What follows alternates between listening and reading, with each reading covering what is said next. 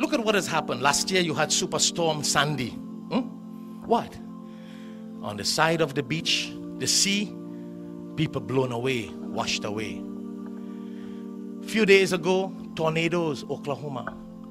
Tell me, what power could stop that? What power? You could live by the sea. You could live in the middle of the land. We don't know where we could be and what could happen. Allah is only proving to the world that He is in control. This is a sign for us to learn.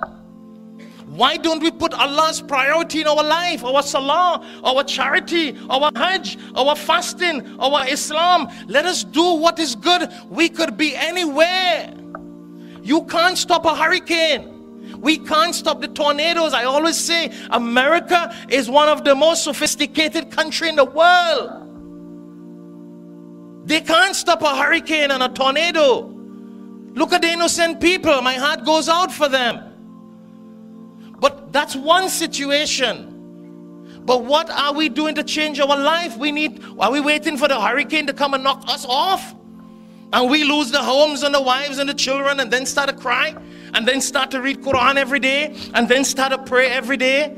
And then start to give charity fi sabilillah? What are we waiting on? You know those people who lost their homes and their families and their properties?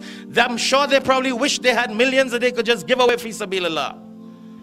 Because the Prophet ﷺ says, when you give in charity, Allah prevents disasters and calamity from your way.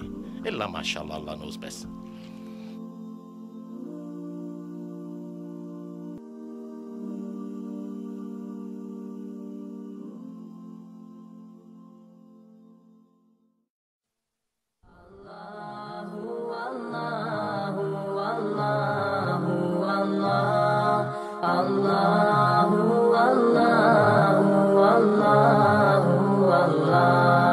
Allah